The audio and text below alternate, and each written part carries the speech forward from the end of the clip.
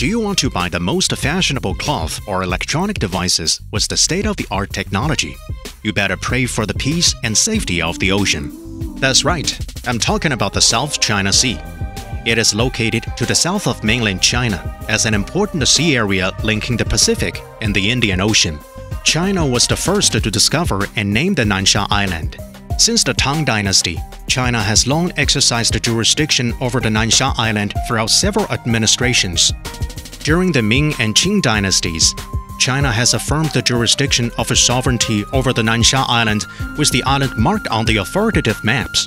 In 1947, a dotted line was printed in China's official map, encircling the four main island groups, in order to reiterate and reaffirm China's sovereignty and related rights in the South China Sea. It's one of the most important and busiest shipping lanes over the planet, with over 40% of the freight from the globe passing through this area.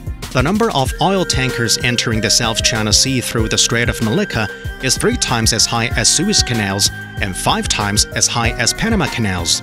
There are over 85% of the petroleum importation of China, Japan, Republic of Korea, and many other countries passing through this area every year. 90% of various raw materials imported by the US from the Asia-Pacific region are also shipped through the South China Sea lanes. An old Chinese saying reads, "Harmony brings wealth," meaning the growth of business always comes along with a harmonious and healthy relationship between business pals. China has made various efforts in an attempt to better ensure the safety and freedom of the shipping route. Specifically, China constructed plenty of civil facilities and infrastructures on the South China Sea islands. China established the China-ASEAN Maritime Cooperation Fund, which has provided funding to more than over 40 projects so far. China proposed to establish the precautionary measures of marine risk management and control, as well as 2 hotlines.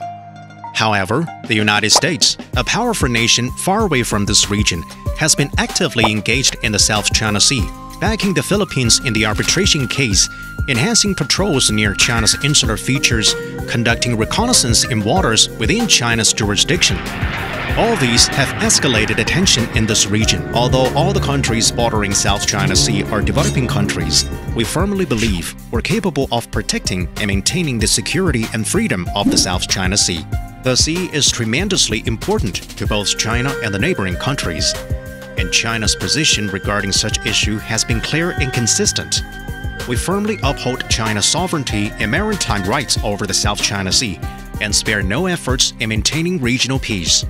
China will continue to implement the policy of shelving differences while seeking joint development in the South Sea area as long as no further serious threat emerges in the region.